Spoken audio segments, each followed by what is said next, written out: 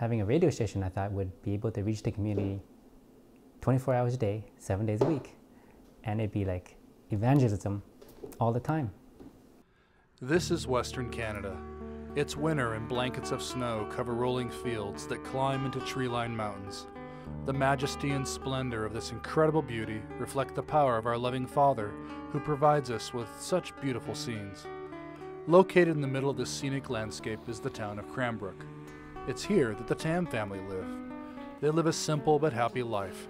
They're active in their small local church. Elliot, his wife Heather, and their 2 children, Mariah and Caleb, moved to Cranbrook 3 years ago and felt they needed to reach out to their local community. Elliot felt impressed to start a local Christian radio station.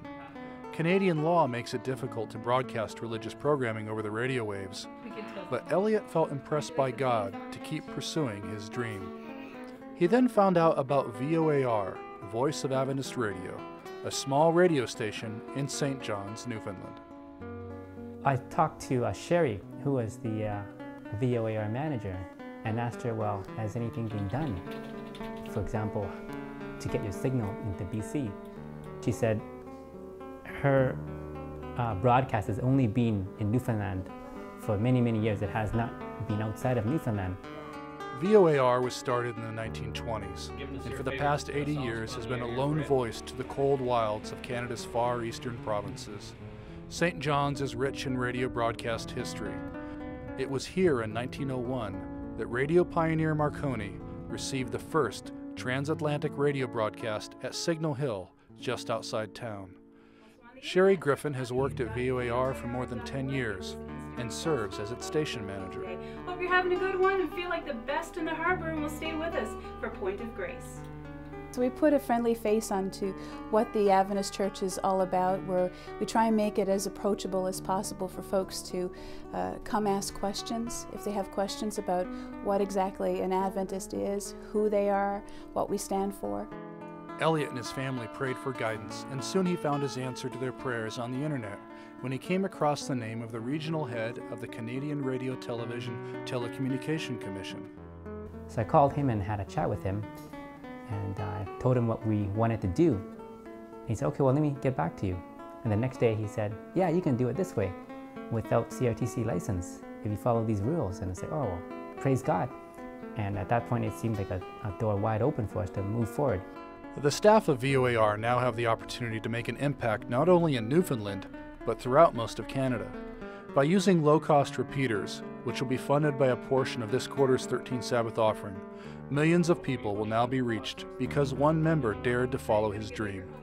Just as those early radio waves spread across the Atlantic Ocean to the far eastern shores of Canada, now those same waves will spread the message of a new life in Jesus in a westernly direction, as the VOAR signal will be broadcast to the far reaches of this northern country. British Columbia has a number of sites running and many more in process.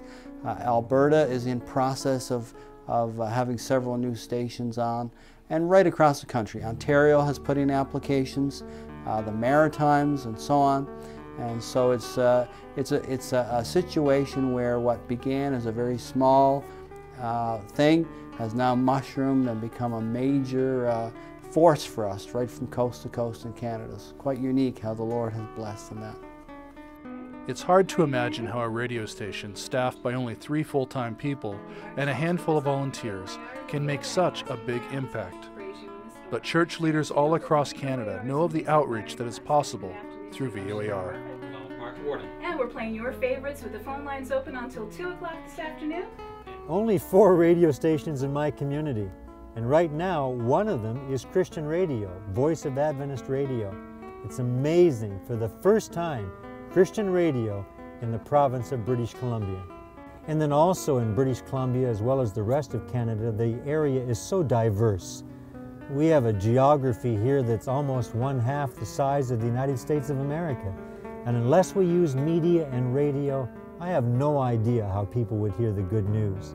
It's a privilege for us to have Christian radio here, and the fact that VOAR can spread now out to the other provinces that do not have Christian radio, do not have the opportunity of hearing this incredible message, is just amazing to me. So here you see the setup, the simple setup that's required to have a VOAR rebroadcast. It includes an antenna up on a pole, a Bell Express View dish, and a few amplifiers inside the shed. So your 13th Sabbath offering will go towards helping small towns across Canada have a similar setup so people across Canada can hear VOAR and turn their hearts to Jesus. Thank you. Thank you for your support of the 13th Sabbath offering. Your generous offerings and gifts of love have reached countless lives through the years. Just imagine how many more lives can be touched and changed with your support. Thank you for your prayers and support of mission through the years.